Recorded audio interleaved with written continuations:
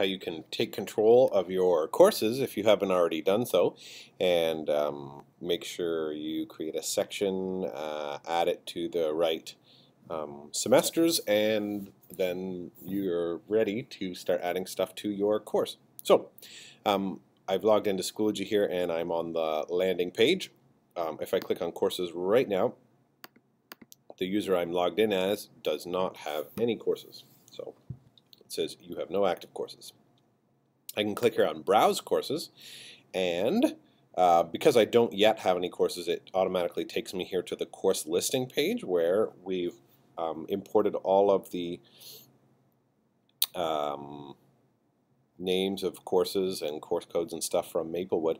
If I click here on My Courses right now, it's empty because I don't have anything. If you already had a course, it would take you to this page first. So to see the course listing, you just click here on Course Listings. It's alphabetical. You can just use the next button to search through and find whatever courses you're teaching and take ownership of them. But what I'll show you right now is instead of doing that, you can just search here on the right. So I'll just write tech in that box and push enter, and it shows me a few tech courses here. I teach 2 sections of grade 7 technology this year, so what I'm going to do is, you can see there are 4 past sections in here. All I need to do is say, in this case, all I need to do is say add section, and course code tech 7, and course name section 1. I'm going to change that to tech 7A. This year, grade 7, I believe there are 3 homerooms, and they're split into 2 sections for most courses. So the letter is not going to be the last name of the person in the homeroom. I think we're just going with A and B. I could be wrong. By the time this video comes out, that might have changed. But for now, that's what I'm going to say, tech 7A. And I want to say, for me, it's a fall and winter term course. Some of you, it might just be a fall course and you'll set up your winter term courses later, but you know that better than me, so just choose grade, 7th grade, and then I say create, and it's going to automatically enroll me as admin. We had a problem earlier in the year where this option wasn't coming up. If it's not coming up for you, please do let us know and we will get it fixed. So we're going to say create. And now it's created a section of grade 7. You can see it says 1 active section. If I click it, you can see Tech 7A, fall and winter term. Go ahead and click that. And I'm just going to say close. So now this is the bare bones, empty shell of a Schoology course. And you can come in here and as we talked about earlier in the year, and there are lots of other videos on this, you can add assignments, quizzes, files, discussions, etc. So I won't go into that here. There are other videos that will help you figure out how to do all that great stuff. So that's how you take control of a course and create a section. I'm going to just go back to courses and see all.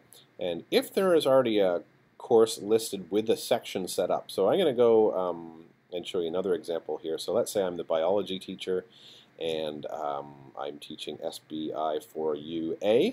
All I need to do is go in here and go under members and add members. Now I'm logged in as the test staff here. Angela Boychuk, if you're in the school, would you please call reception? Angela Boychuk, please call reception. Thank you. Sorry about that. I'm going to click here on Test Staff, Add Members, and then I'm going to make that person an admin. There we go. So now they're the administrator of that course. Now I'm going to go into course. Actually, I'm going to undo that because this person is obviously not. I go have caused problems. Anyway, we'll fix it later. Another thing you want to look at is go under course options and edit privacy. And what you want to do here is, right now it's showing that anyone in the school can have a look in your course. You might want to just set that to everyone in the course can see it.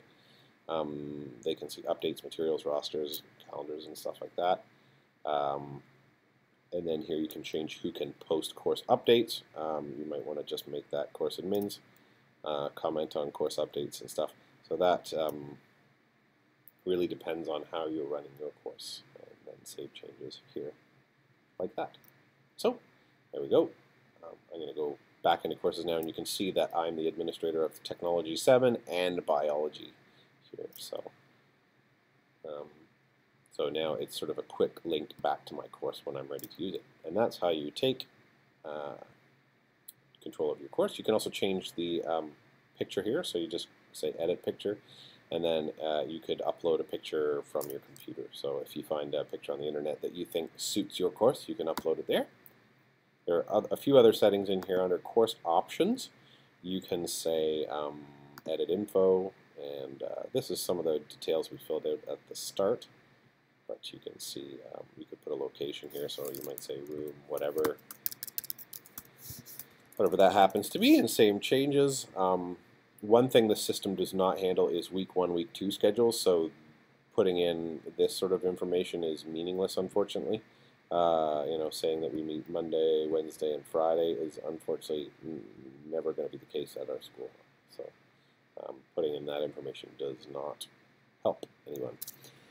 Okay, I'm back on my landing page. There's one more thing I want to show you how to do, and that is how to get students added to your course. Now, I think the best way to do this is to sit everyone in your course with their laptop open and then give them the access code. So everyone in senior school anyway has access to a laptop. You can sit them down and tell them, okay, click on courses and click join.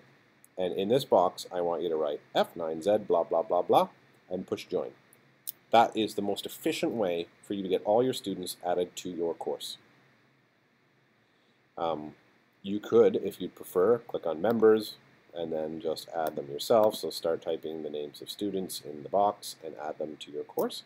That's slower. If you teach middle school, perhaps that's the way you'd want to do it, although I would recommend doing it this way and just having everyone use the laptop card and everyone use the access code. If students drop your course, however, that's when it makes sense to go into members. Let's pretend there was a student down here. You can click the little gearbox and remove them from your course.